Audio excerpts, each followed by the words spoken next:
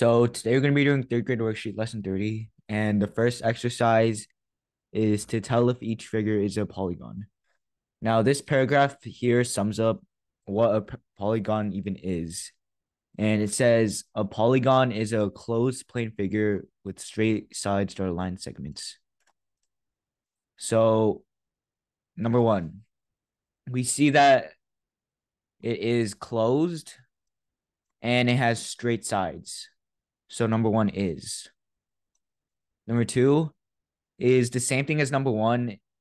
Um, it is closed and it does have straight sides. It's just the sides are going diagonally. Now, number three.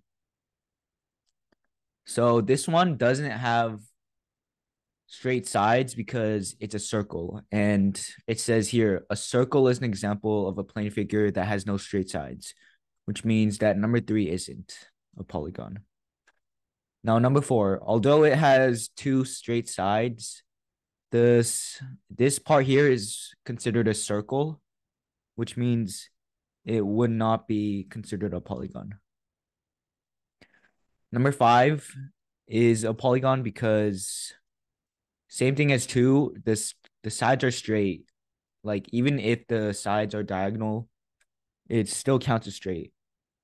Now number six, this one we can see that there's a side missing on the top, and that means that it's not closed, so it's not a polygon.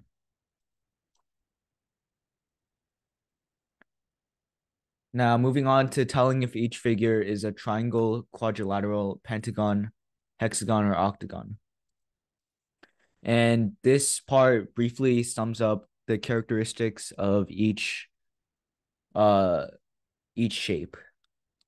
So number one, it has one, two, three, four sides, and we're just gonna circle all the angles. So there's an angle here, here, here, and here.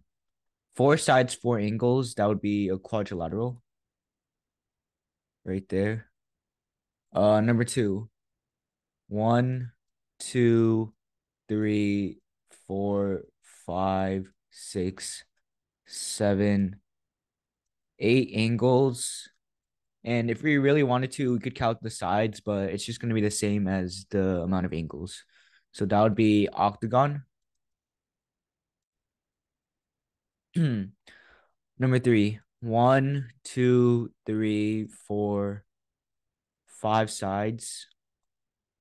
And in this exercise, we don't need to count both the sides and angles because we can see here in the shapes that the sides and angles are all the same amount. So if we count the sides, then we basically count the number of angles too. So five sides would be a pentagon. Now moving on to number four. One, two, three, four, five, six sides. That would be a hexagon. Number five, one, two, three sides. And looking above, it's a triangle. Number six, one, two, three, four sides. That would also be a quadrilateral. Same thing as number one. Now moving on to triangles. Tell if each triangle is an equilateral, isosceles, or scalene. Then estimate if each triangle is a right, obtuse, or acute. So there's two ways to define a triangle, by its side and by its angle. And we're gonna define each triangle by its side and angles for these three triangles. So number one, there's two sides that are both 3 centimeters and one side that is 2 centimeters. Looking above at the descriptions, it says here two equal sides is isosceles. So we know that this would be isosceles. That tells us what the sides are. Now we need to know about the angles. So the to define the angles, we base it off of 90 degrees. if it's larger, less, or equal to 90 degrees. And we do it off this angle, and this angle, the three angles in a triangle. And all three of these angles are less than 90 degrees because 90 degrees would be, well, hold on, because 90 degrees would be this much, and the triangle goes this much, which means it's less. Same thing for this one. It doesn't go all the way to 90. So it means that all three angles are acute, less than 90, so it's acute. Number two, one side is 3 centimeters, one side is 4 centimeters, and the other is 2 centimeters. So there's zero equal sides, and over here it tells us that's scalene. So scalene. And for the angle, you can see right here that this angle forms a perfect right angle.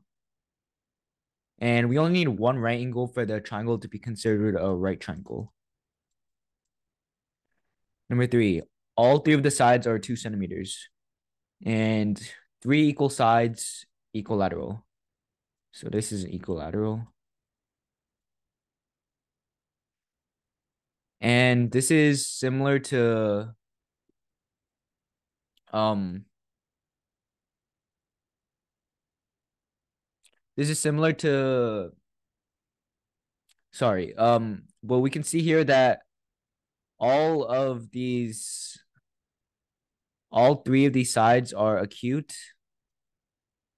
If we look here, and since they're all acute, like so, like number one, it's an acute triangle. And now moving on to word problems. Number one, a group of members will travel to the museum in 4 vans. Each van holds 8 members. How many members can be taken to the museum? So each van holds 8 members, and there's 4 vans. 4 vans times 8 members in each van. That would just be 32 members that can be taken to the museum. And that's all we're going to do for today.